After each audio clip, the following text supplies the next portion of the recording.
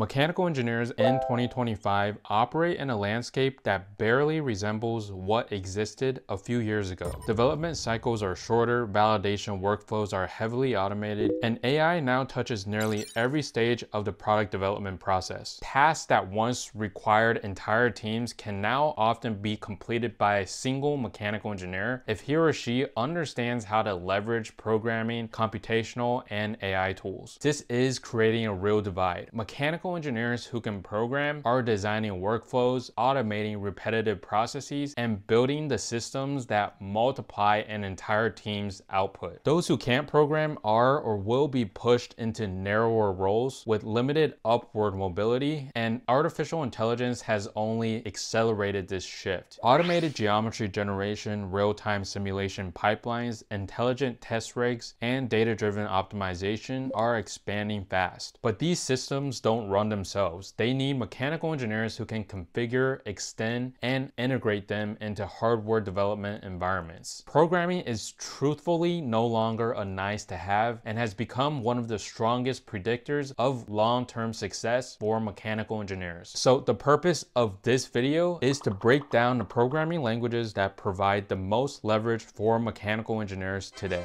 These recommendations I'm about to give you come directly from real needs in product design, testing, simulation, manufacturing, robotics, and computational engineering. And you only need to learn one or two depending on your interests and career goals. So the first language is one I recommend the most and consider foundational for every mechanical engineer, and that is Python. So Python remains one of the most impactful languages for mechanical engineers. Its scientific ecosystem is mature, extensive, and optimized for real engineering workflows. Numerical computation, signal processing, automation, data extraction, test scripting, and simulation orchestration all rely heavily on Python. The ecosystem surrounding it, like NumPy, SciPy, Pandas, Matplotlib, PyVisa, PySerial, OpenCV, and ROS2 tools allows an engineer to handle virtually every computational task required in modern mechanical engineering. Python's low barrier to entry and deep library support make it ideal for accelerating common engineering routines like batch processing test results, automating CAD and simulation tasks via APIs, generating parametric datasets, and building internal automation tools that significantly reduce cycle time. For robotics and mechatronics engineers, Python remains the backbone of ROS2 prototyping, sensor fusion scripts, and hardware-in-the-loop testing. Python is without question the best starting point for mechanical engineers who want to integrate programming into their workflow. I've always knew how to program, but I ultimately became proficient at Python by using boot.dev, who also happens to be the sponsor of today's video. The platform offers courses in a plethora of programming languages, including Python, SQL, Go, TypeScript, and more. But the reason I found boot.dev to be so valuable is the way it teaches programming through hands-on real project work that keeps me engaged instead of boring tutorials. So I'm currently working through this Python course, and what you'll notice is how hands-on the system is. The AI tutor, Boots, has been trained on every lesson and offers guidance without giving away answers. It honestly feels exactly like working with the senior engineer who pushes your reasoning instead of handing you the solution. Boot.dev also launched the training grounds that lets you practice unlimited coding challenges before progressing. My favorite part about boot.dev is the RPG-like experience where you earn XP, achievements, complete quests, and fight bosses while learning to code. Every course has a free interactive demo, and the best part is there's a 30-day no questions asked refund policy. There's also a boot.dev Discord community, which is extremely helpful. So if you want to learn programming while having a blast, click the link in the description below or scan the QR code on screen and use my promo code EGW to get 25% off your entire first year on the annual plan. Now, before we move on to the next languages, there's one thing I need you to understand when deciding what to learn. Learning programming is no longer about hype or chasing the newest trend. It's about long-term thinking and success. Programming is becoming a skill that allows mechanical engineers to expand beyond their traditional boundaries. Even if you plan to stay in product development or CAD-focused roles, programming gives you capabilities that are increasingly expected today. That includes automating repetitive workflows, analyzing massive amounts of simulation results, generating complex parametric geometry, evaluating design variants in bulk, and integrating AI-driven design tools into your daily process. More importantly, programming acts as a professional safety net. Career goals change and company needs evolve. Mechanical engineers proficient in programming can pivot into mechatronics, robotics, computational engineering, test automation, or even data science, which consistently offer higher compensation and broader long-term opportunities. You do not need to become a full-time software engineer to benefit from these skills, but the ability to script, automate, and build small tools is becoming one of the most reliable ways to build relevance and mobility across the entire mechanical engineering ecosystem. Now, with that context in place, the second language I recommend is MATLAB. MATLAB remains one of the most useful languages for mechanical engineers despite its age. Its strength lies in numerical computation, control systems modeling, and signal analysis. The language integrates tightly with Simulink, which continues to dominate in model-based design for robotics, automotive systems, and aerospace controls. Mechanical engineers benefit from MATLAB's robust libraries for linear algebra, system identification, thermal analysis, and multi-body dynamics. Its plotting tools are precise and highly configurable, which makes MATLAB ideal for lab reports, validation documentation, and engineering presentations where accuracy and repeatability matter. MATLAB also interfaces directly with hardware using Data Acquisition Toolbox, making it valuable for vibration testing, sensor calibration, and real-time control prototypes. Although Python now covers much of what MATLAB can do, many companies maintain legacy MATLAB code bases. Understanding MATLAB ensures compatibility with these environments and provides access to Simulink-based workflows that remain industry standards in 2025. Moving on, the third language is C++.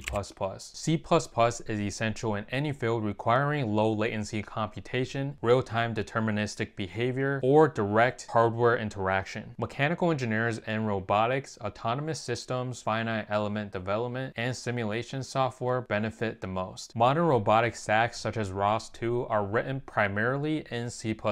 While Python is used for orchestration and prototyping, high-performance nodes, hardware drivers, and time-critical components rely on C++.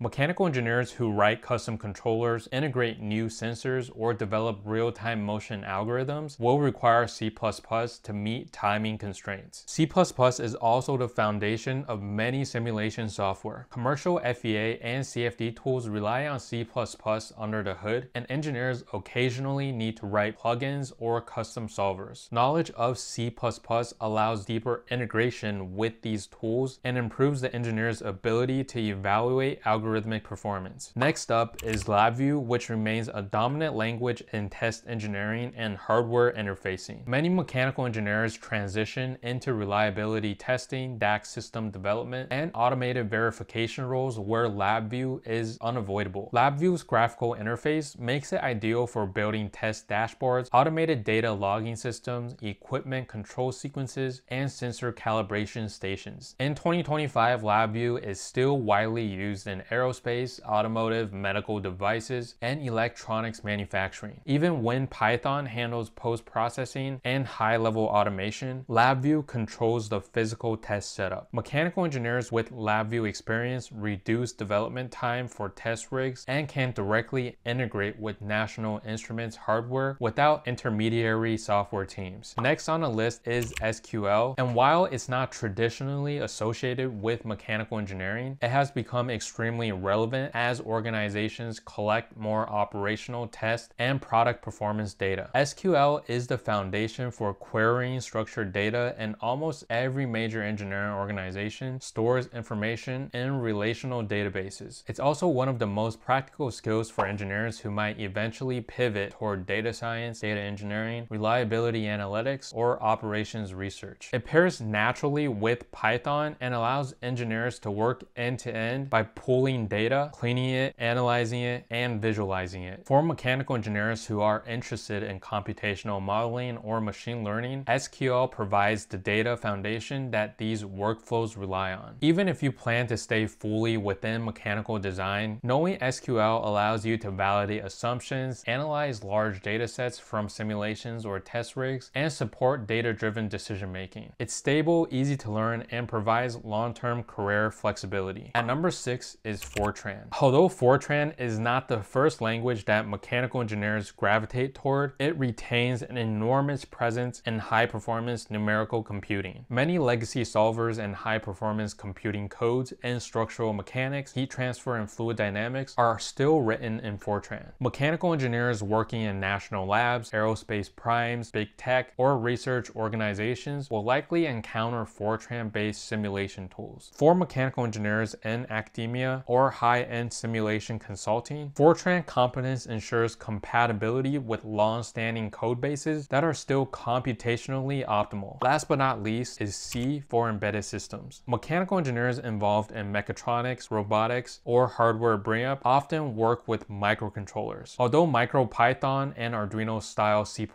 are viable for prototypes, production firmware still relies heavily on C. This is especially true in systems that require deterministic timing, safety certification, or low power operation. C provides direct control over memory and process registers, allowing mechanical engineers to write efficient drivers for actuators, sensors, encoders, and communication interfaces such as SPI, I2 or I2C, and CAN. Mechanical engineers who contribute to cross-functional projects with electrical and firmware teams benefit significantly from understanding C. So to summarize, mechanical engineers who learn the programming language that best aligns with their personal and career goals can extend their capabilities far beyond traditional boundaries. It's not about learning all of these languages, but rather identifying one or two that fit your workflow, your team, and career trajectory. By focusing on languages that serve your specific needs, you maximize your impact, increase your adaptability, and ensure you remain an indispensable contributor in an ever-changing workplace. Alright guys, that's it for today. Again, if you want to level up your programming skills, be sure to check out boot.dev through the link in the description below. And don't forget to use my promo code EGW to get 25% off your first year. As always, thank you so much for watching. If you found this video helpful, be sure to check out my video here where I share why you might not fully understand mechanical engineering, and I'll see you in the next one. Peace.